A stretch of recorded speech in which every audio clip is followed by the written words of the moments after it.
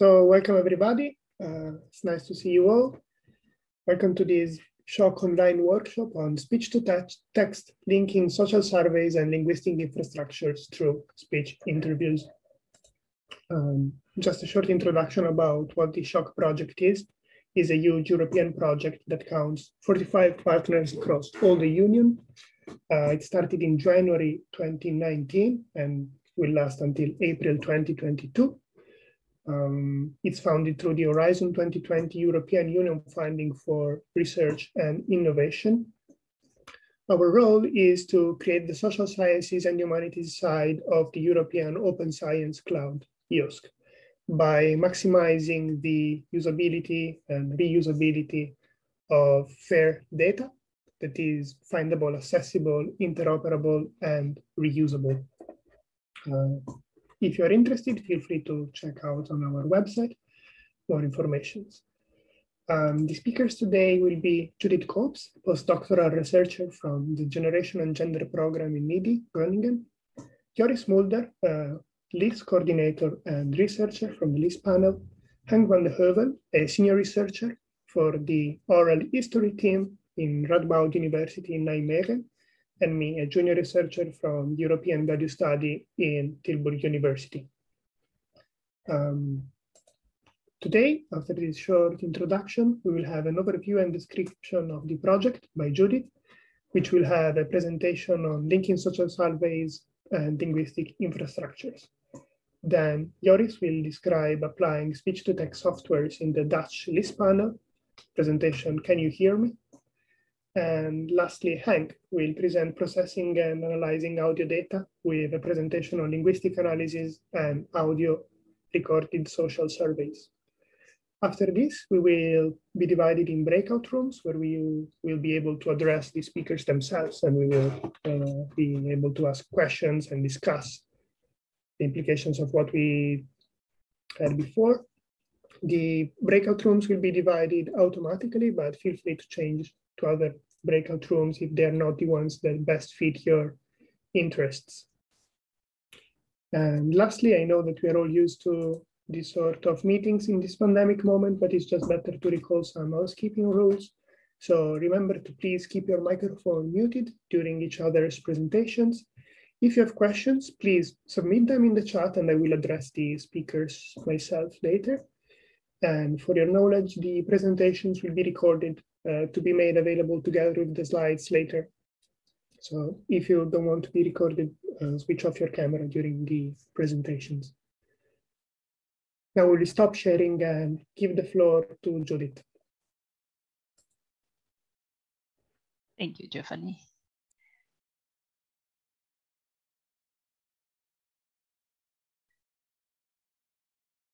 Okay. So in this 10 minutes, I will tell you more about how the collaboration between two social science infrastructures and a linguistic infrastructure resulted in the development of an innovative project in which we collect voice recordings in a social survey.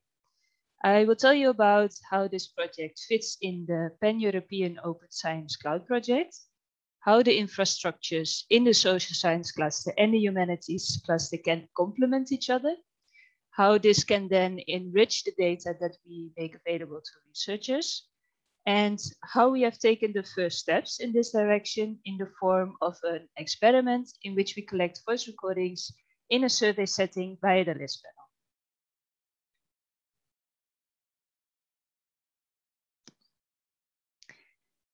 So the European Open Science Cloud is this massive project that was funded by Horizon 2020 to develop a pan-European digital platform. So all in the spirit of open science, the developed platform should encourage sharing and storing of data and tools across all scientific disciplines. A part of the money of the SSHOC project was given to the Social Sciences and Humanities Open Cloud project, so the SSHOC project.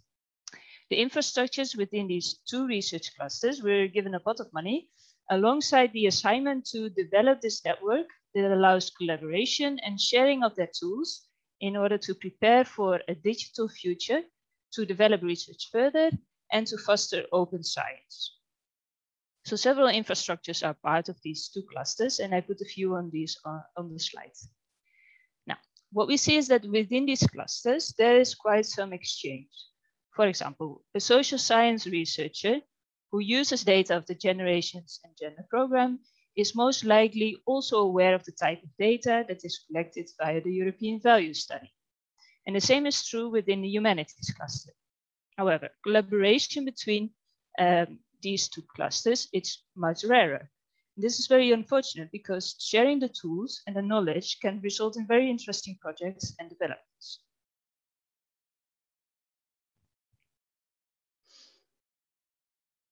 The current project is the result of a collaboration between three infrastructures from the social sciences and the humanities cluster.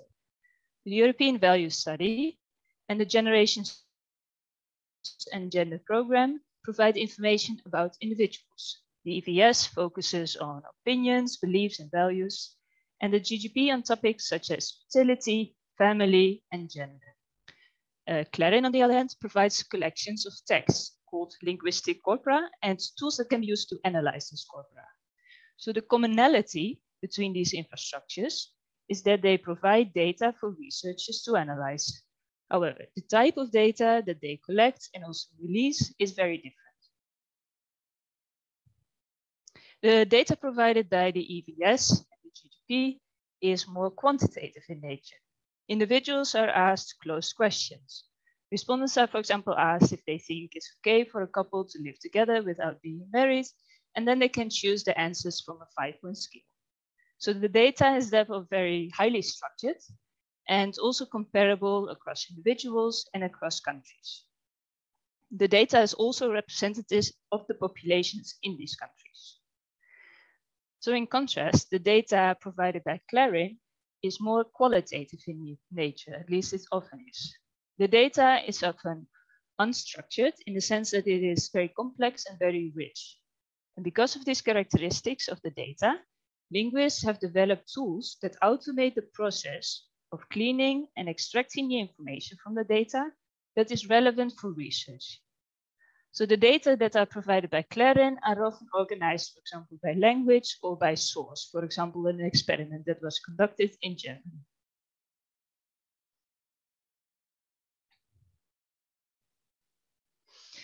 Okay, so what would happen if we combine the practices of these two disciplines?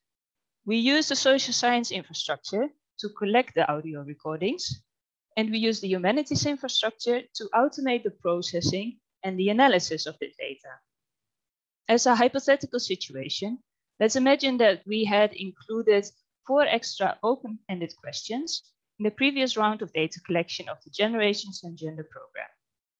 For example, on the topic of different relationships types, like marriage, unmarried cohabitation, and living apart together relationships. And let's imagine that this audio data was transcribed to text by Clarin, and the sentiment analysis was performed. So what would this hypothetical situation mean for the data that we as infrastructures could have released to the research community?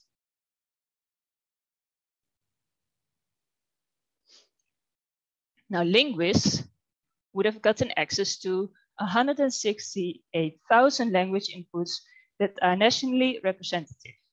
So this would allow them, for example, to examine the same language, but spoken in different countries and also across different regions.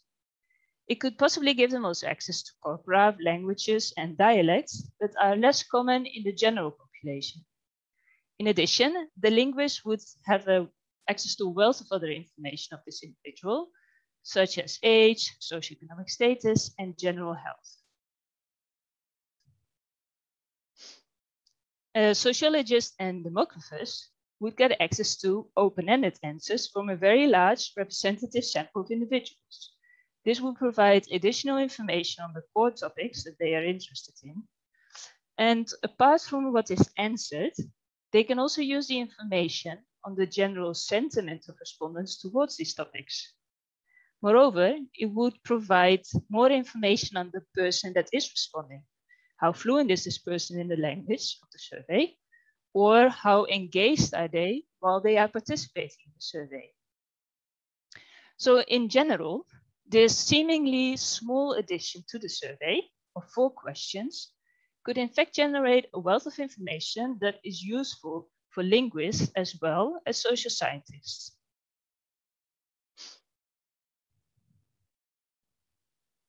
Now, in order to bring this hypothetical situation closer to reality, we are currently running an experiment in the Netherlands to collect audio recordings in an online survey via the LIS panel. The module consists of 5 topics: democracy, European Union, trust, marriage, and unmarried cohabitation. And each of these topics combines a closed survey question taken from the EVS or GGP and combines it with a few open-ended questions which allows respondents to elaborate further on the topic. The answers are then recorded, and Clarin will use their natural language processing tools to transcribe the audio files to text. The data collection has actually already started last Monday, so that's all very exciting.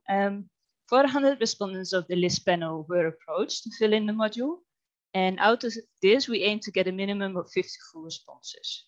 So this far, the data collection is going very well. And yesterday, Joris actually let us know that they had already reached the minimum of 50 full responses. The data will also be made available by the LIS repository at the end of this year. Now, during the rest of the workshop, I hope you can keep this bigger goal of the project in mind, and that you use this to think along with us how we can bring this experiment to the next level, but also what other steps should be taken to get closer to the goal of collecting voice recordings in a large pan-European survey like the EVS or GGP. Okay, thank you very much, and back to you, Giovanni. Thank you, Judith. I see there are no questions in the chat. Does anybody have any question for Judith?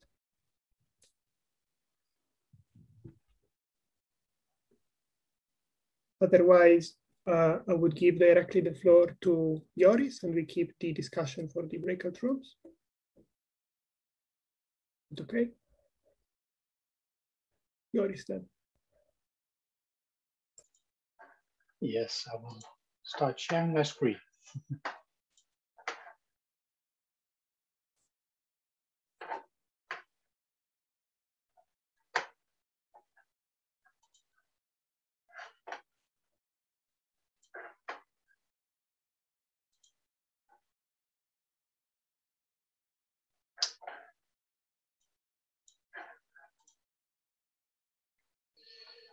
Okay, I think everyone can see the screen now. Thank you, Giovanni, for the introduction. And good morning, everybody. As Judith already indicated, we are currently running a speech-to-text study in the Dutch LIS panel, asking respondents to verbally elaborate on their point-and-click answers. And in this presentation, I will talk about the challenges and solutions of implementing audio response software in an online panel environment. To first give you some context, I will first tell you something about the LIS panel and what kind of research it facilitates. The LIS panel, which stands for Longitudinal Internet Studies for the Social Sciences, is a probability-based internet household panel consisting of 7,500 panel members from 5,000 households. The sample is drawn in cooperation with Statistics Netherlands and it is refreshed biannually. The panel was founded in 2007 and it is representative for the Dutch population. Households without internet access are provided with equipment to participate.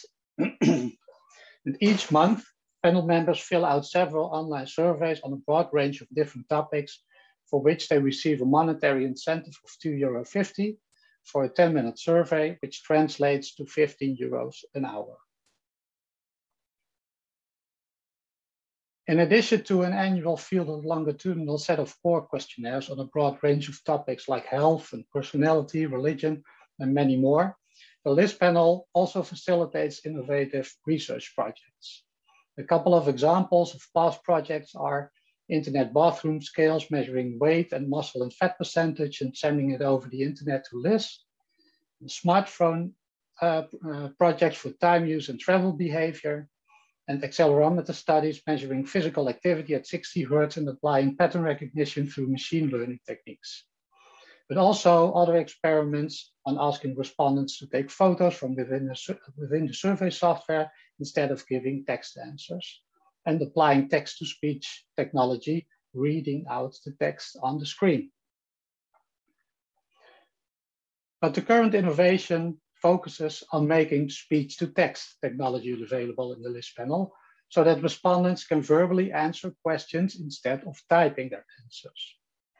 Well, this is a very interesting way of data collection, of course, in an online survey research environment, since it provides us with potentially much more data to analyze compared to just typing your answers. But there are, of course, several issues to consider. Like, what software do you use? Since there are several options to choose from. There are technical issues. The software has to be integrated into the panel software, and you have to make sure that the server has enough muscle to be able to handle the server load when possibly hundreds or even more respondents are participating all at once. But also think of privacy and security. Audio files have to be stored in a secure place, since a voice is considered personal data. And this also brings up the question if and how you can put these files in an open data archive. The audio files will have to be checked for any personal information like names or addresses. And last but not least, the methodological implications, of course. Speech-to-text will provide much more data and paradata to analyze than just the written text, but probably at the cost of representativeness due to selective non-response.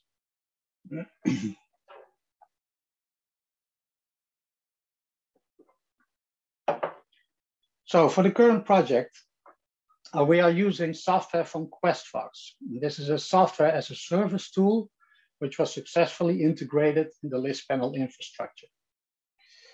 As mentioned on the previous slide, nowadays there are several software solutions to accommodate speech to text, but QuestFox was the first tool we encountered which was secure and easy to integrate in our panel software. It produces files with good audio quality, which is pivotal for the analysis. Privacy and security are, of course, of utmost importance in survey research, but even more so when it comes to projects collecting and storing personal data like audio files. So once these files are collected, they have to be manually checked, which means listening to all of them, and all identifiable information like names or addresses are censored. Well, you probably can imagine this is a very time-consuming process, and I would be very happy to hear some ideas from you in the discussion, how you think this issue can be tackled. When respondents start the survey on the personal list questionnaire page, they are informed they will be sent to QuestFox over a secure connection. Once they are in the QuestFox environment, they agree to an informed consent tailored to this specific study, and then they fill out the survey. The audio files are not saved at the QuestFox server, but they are sent on the fly to a dedicated secure FTP server at Center Data and the LISP panel. This way, we separate the storage of the audio files from the data set. When respondents finish the survey, they are sent back to their personal list page, again over a secure connection, and then the circle is complete. Applying speech to text in an online survey research panel does have its pros and its cons. For instance, it's easier to use more open answers. Most people talk faster than they type.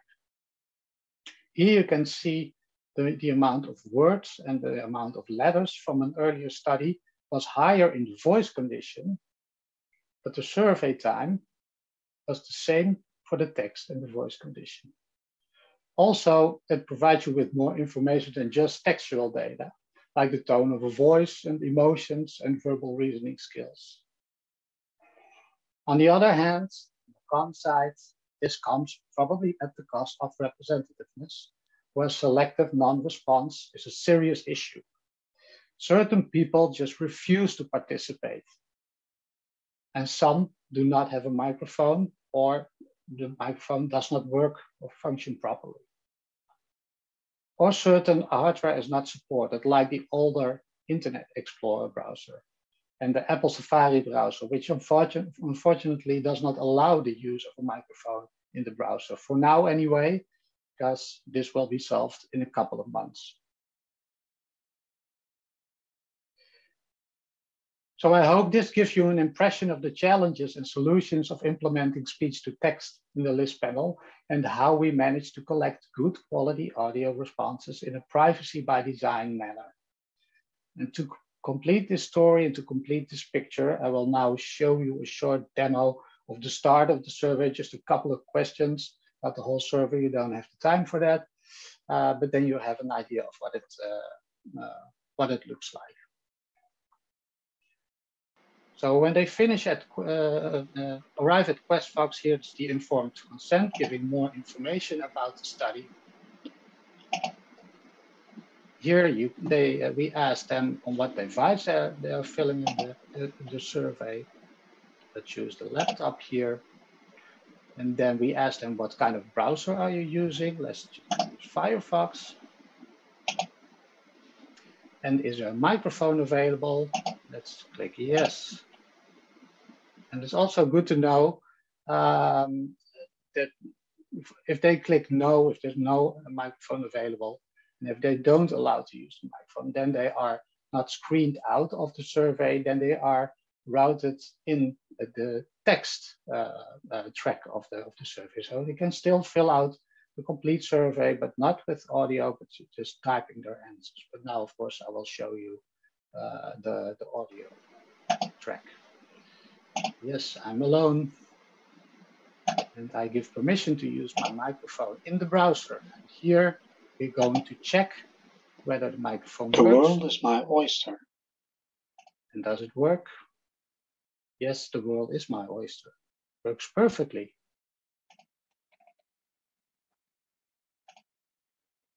And then we'll give some instructions how to enter the scale. Let's just choose 8. It's a nice number. And here's another one. And then we ask people to elaborate on their previous given answers. They will not see that text. Freedom of speech and voting. Freedom of speech and voting is, of course, important, at least for me, in a democracy. They won't see it, but they see the green thingy there, and then they know their recording was successful.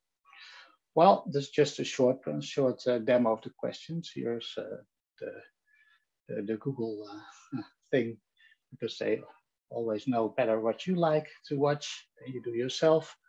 Well, this is the end of the presentation. I hope this gives you a nice overview of the study, what we did in the LIS panel.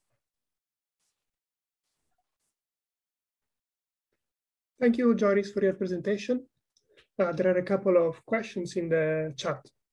So instead of checking audio files for privacy issues, can the transcribed text be checked instead automatically? At least in this way, the audio files may be shortlisted to check them manually.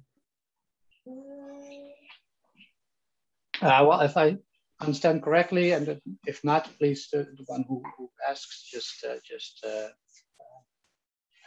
come to the live, just to elaborate. The audio files are also transcribed to text in the background. So when people are giving their audio answer in the background, it's also transcribed to text and also saved as an audio file. And yes, I agree. And this is the first thing we do. We check the transcripts, of course, and see if there is any personal information in there. But, well, although transcripts are working pretty well, it's not 100% perfect. So sometimes something can be transcribed just a bit different, and it can still be some personal information, the actual audio file. So we still have to check the files. Yeah.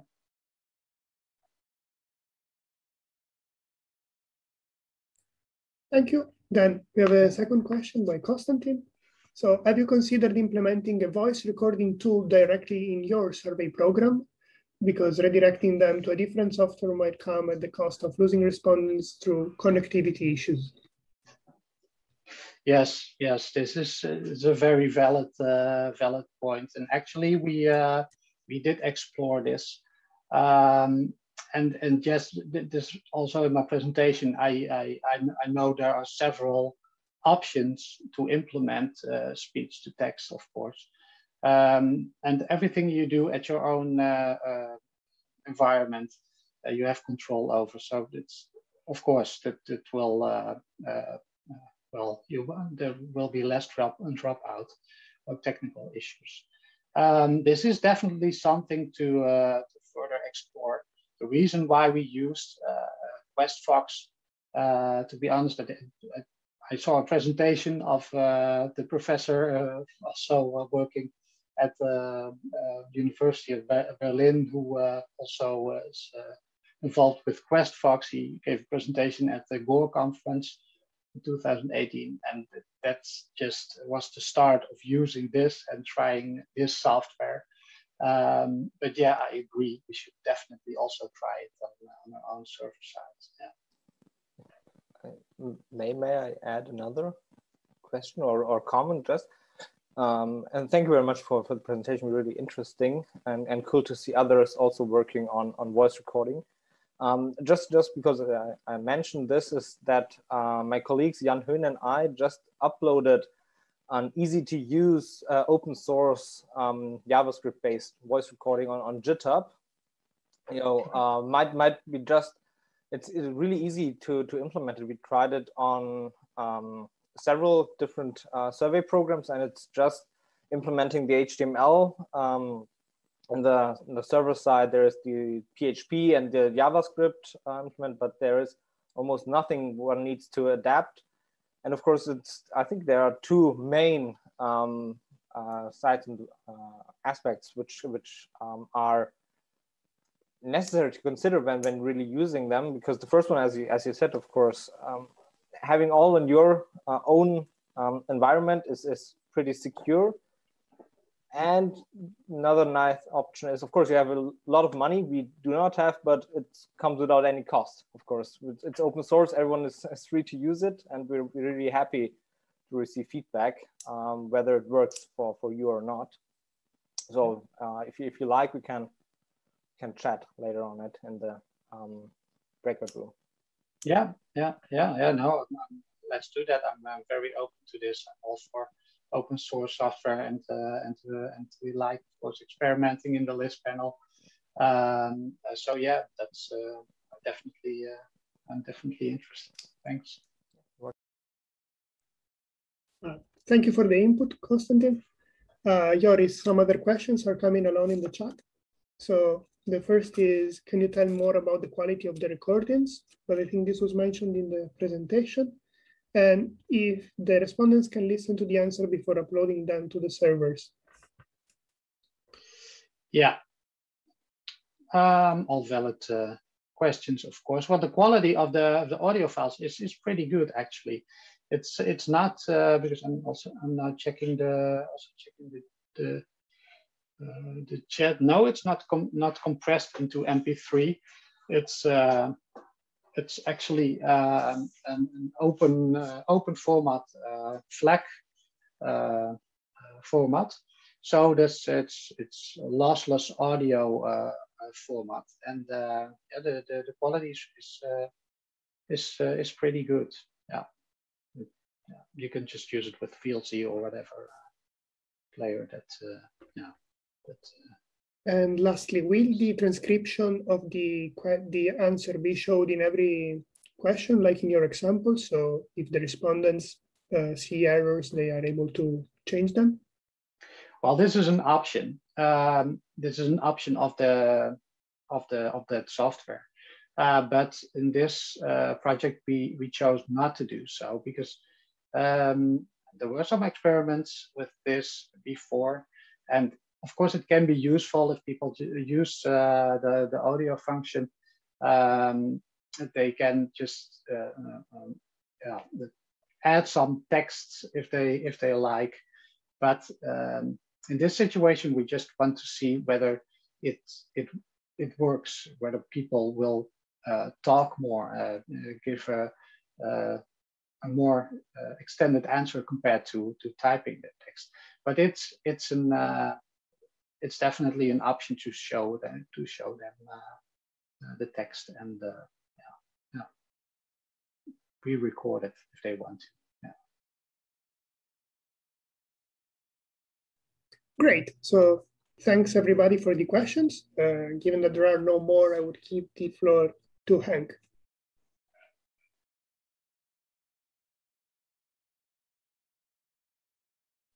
Okay, thank you very much, Giovanni. Let me increase this. So you should be able to see my screen now and in full size. I would like to continue this presentation on more the linguistic analysis of audio recorded social surveys, as we are a partner in this project as well, more from the Clarence side of this project. I would like to tell you something about what we do about the audio processing of the files. And first of all, indeed, this is also automatic speech recognition in order to obtain transcriptions of the audio material, also in an open source manner, as Konstantin was already pointing to. And I will tell you something about what we have created in the Clarion infrastructure in this matter. And then I will address some additional acoustic analyses of speech signal, which can be very useful because if you have the speech signal, you don't only have the words, but you also have the signal as a whole with everything that comes to it, with pitch of tone, loudness, etc. And then once you have the transcription, this brings you some text, but the text you can also use for further analysis methods. And also this can be a great increase of information that is inside and what you can get out of a survey. It's not just ticking buttons and Likert scales, for example, but you have full text which you can explore. So first, this transcription chain.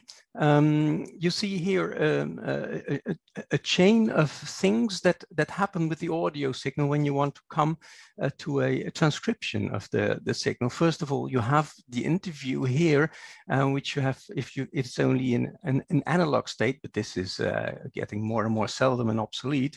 You would first have to convert to a digital signal. But once you have the digital thing, you can get to a transcription. You can do it by hand immediately without automatic intervention, and you can see this person is not really enjoying it. So it would be much better to do an automatic version of that with automatic speech transcription. But even if you have done that, there are still errors, as also Joris pointed out. It's not perfect.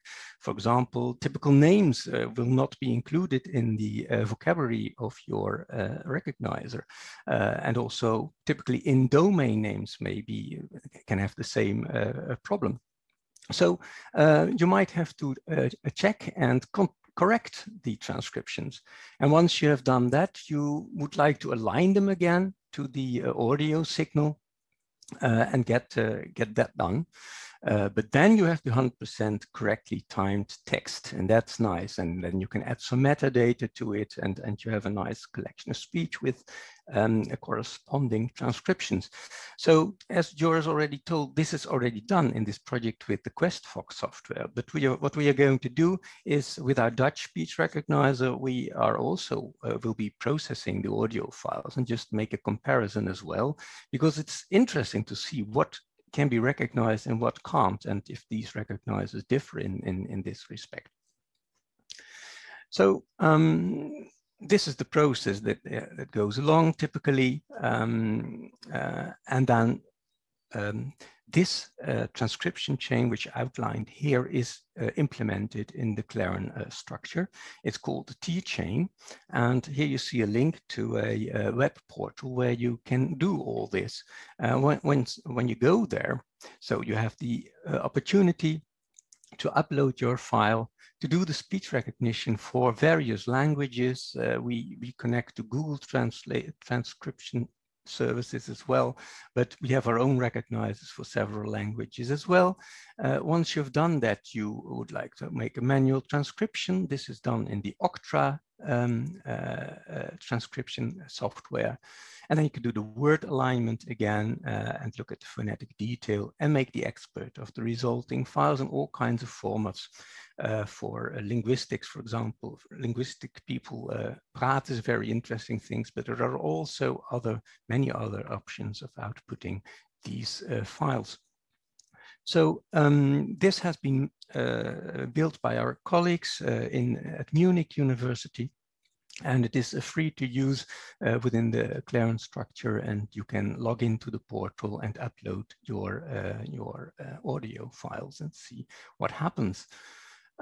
So when we have this T chain and would use this material for speech recognition, there are always concerns that we have with the audio quality of the material that we get.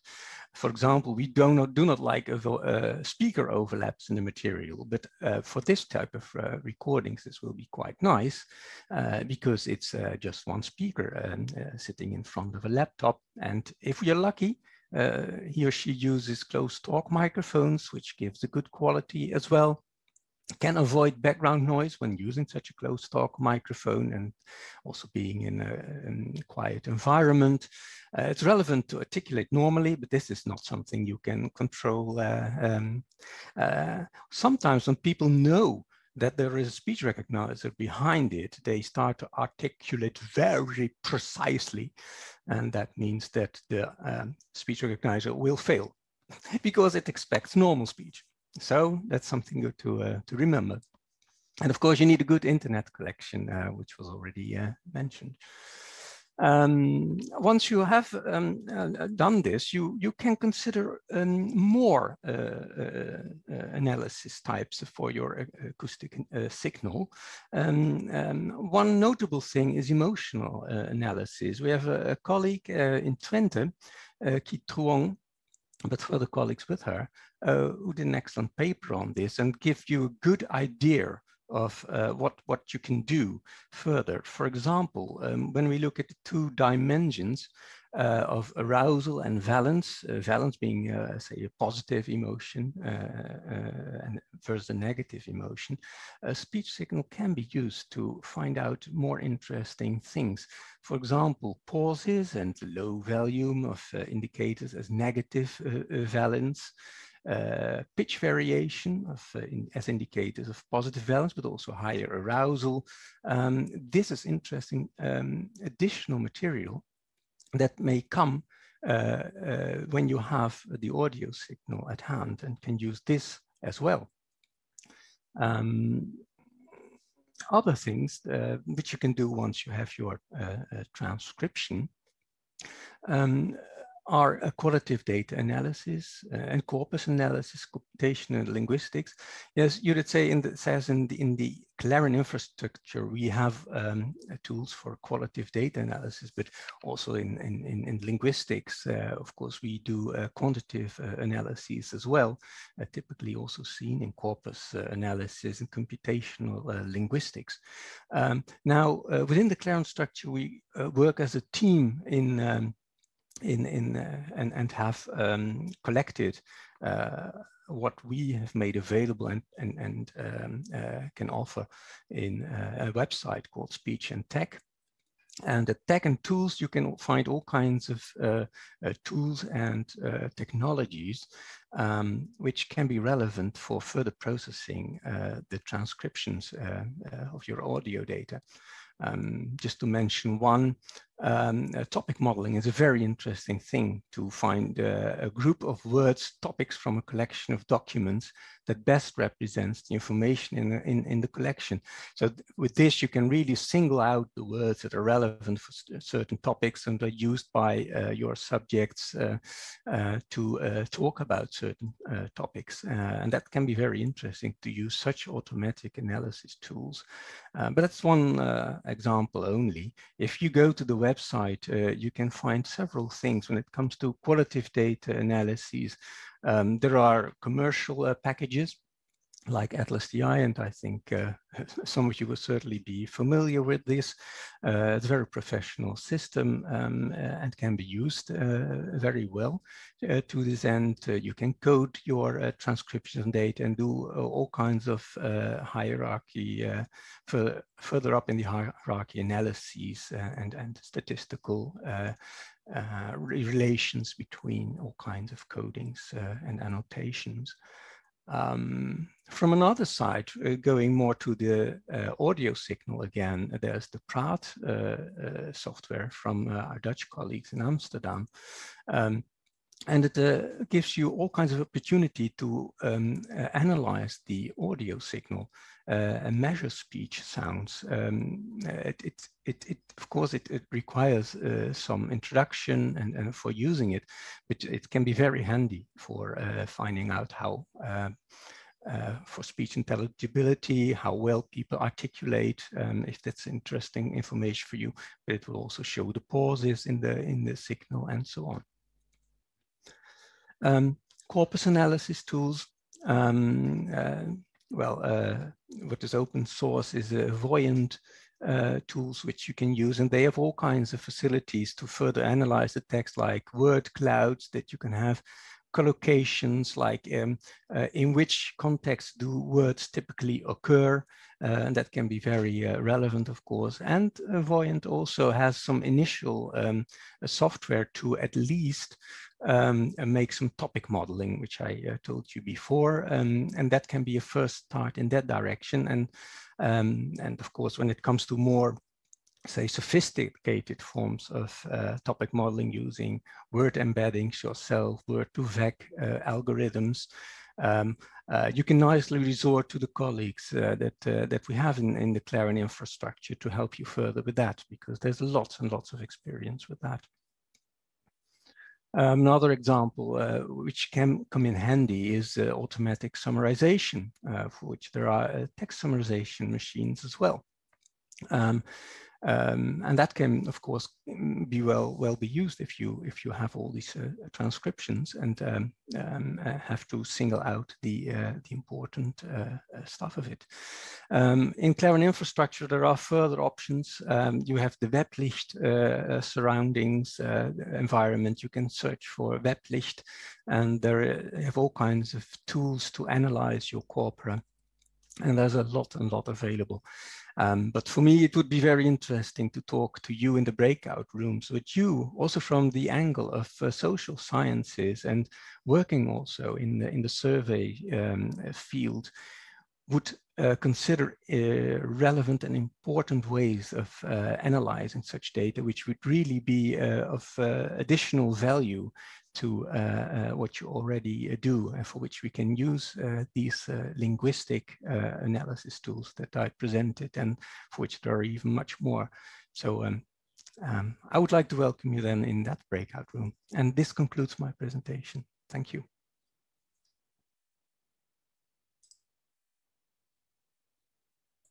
If there are any questions, I'm happy to take them.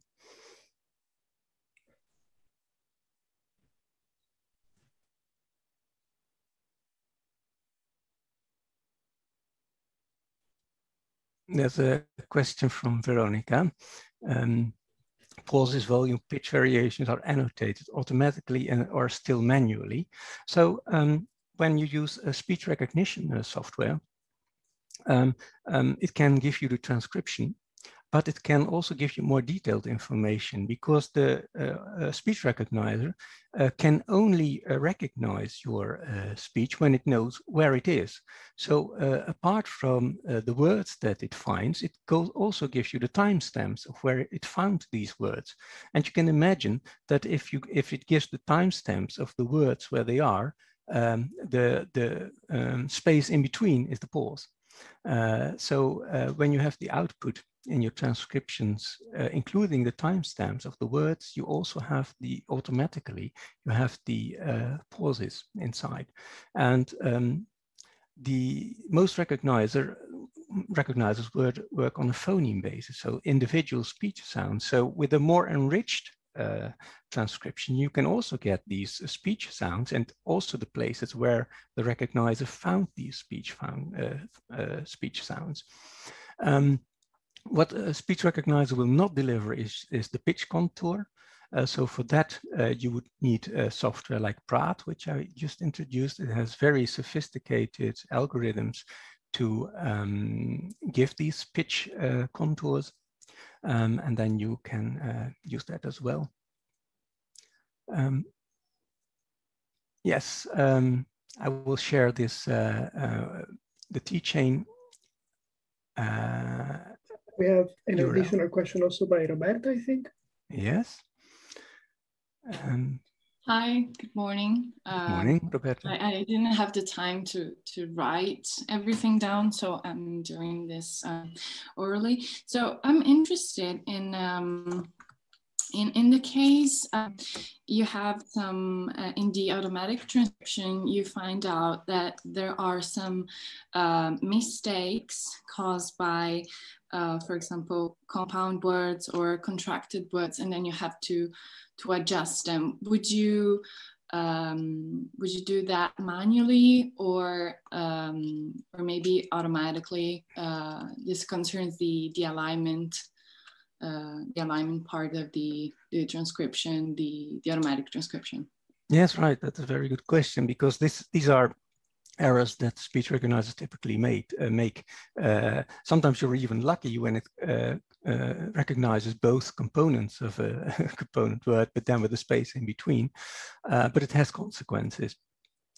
So all component words are sometimes difficult to recognize. That's the first thing. But once it has recognized them, you would like to glue them together. And there are automatic ways to do this. But still, you cannot count on that it will do this perfectly for all component words that it has found.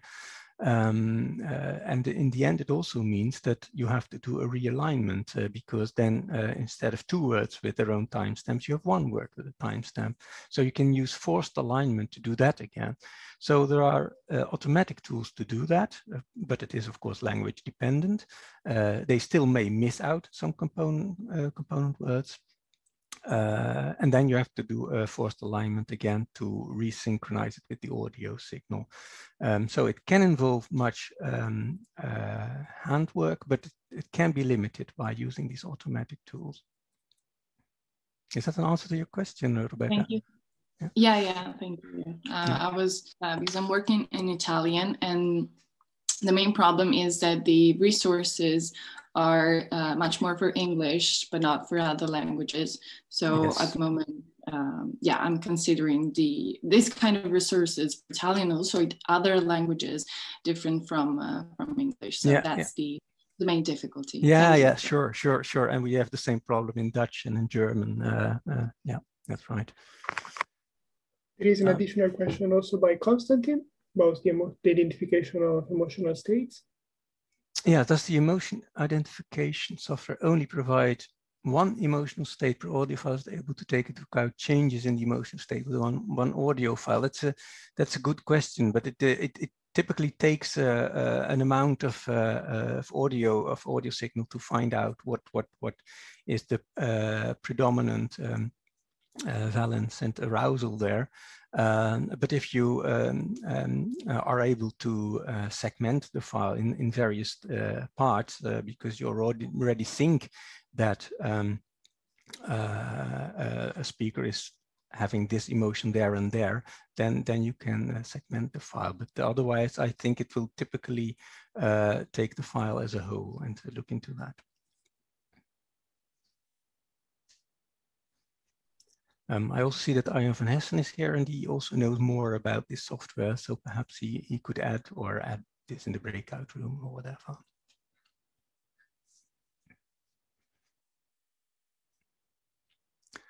So that's for the questions. Yes. Right. So we could now move to the breakout rooms. In the first breakout room held by Joris, we will discuss survey developer perspective. In the second one with Judith, user's perspective. In the third with Hank, information extraction perspective. And that will be in the fourth with methodological and analytical insights.